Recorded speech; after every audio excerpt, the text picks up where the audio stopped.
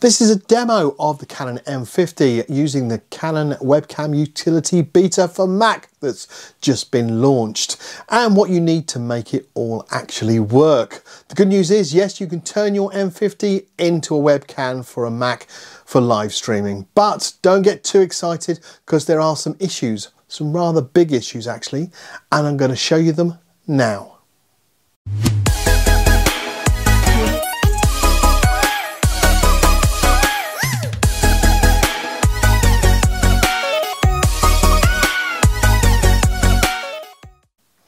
Hello, I'm JP and welcome to Roving Chestnut.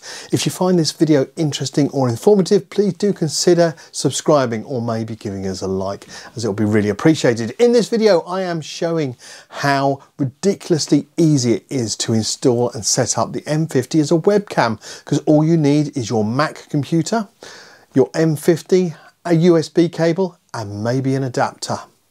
Also, to let you know, I have put some links in the description, so if you want to skip my waffly bits and go straight to the facts, you'll be able to do that there.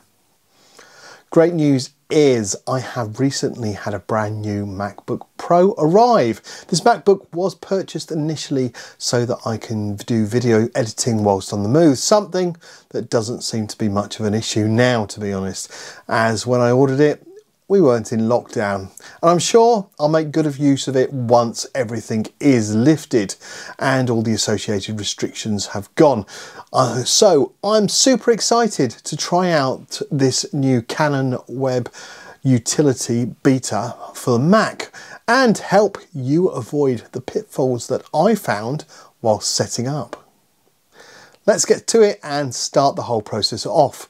You need to download the drivers for the EOS M50 and install them onto your MacBook or Mac.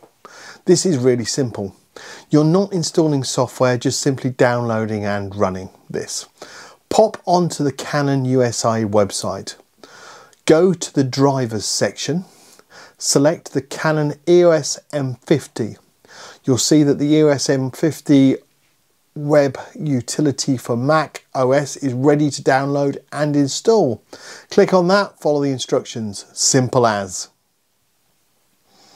Having completed the drivers install, it's time to connect everything up, which again is a simple task. To start off, switch on your Mac and open up the application you are wanting to use. You'll see I have Chrome open. I'm using Zoom's web-based version opposed to the install app program. I'll explain more about this a little bit later. Now set your Canon EOS M50 to film mode. Connect the MacBook to the M50 with the USB. Please note you have to use the USB and not an HDMI cable. Switch on your video software. In this case, I'm using Zoom in the Chrome web browser. And once it starts up and the picture appears, you can select the camera you want in the settings and off you go. Job done. Or is it? That's the thing, you would expect to be able to use the M50 with, say, FaceTime?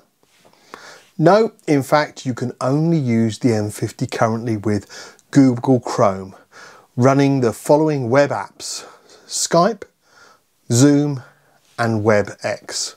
No Safari based web app version, no Apple or desktop versions, but I'm sure that's only because it's a beta version currently. Additionally, you may have noticed I had to stop and cancel Zoom trying to open the installed program version, as this only currently works on Chrome on the web version. As you can see here, I had to click the web version once I was given the option to do so. Then after starting the video, I had to click on the up arrow next to the video button to choose the camera I wanted to use. My conclusions are, well, it's a beta version. I have Chrome and I can use the web version of Zoom, so it'll work fine for me. That might not be the case for everybody though.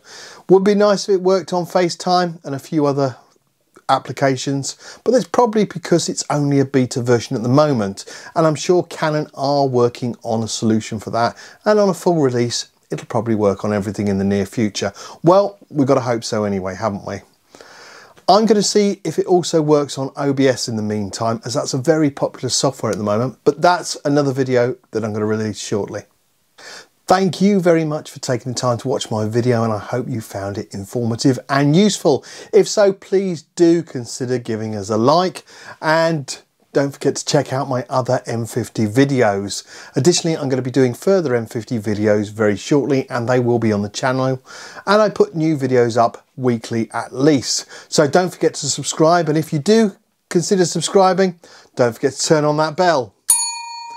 Until the next video, JP out.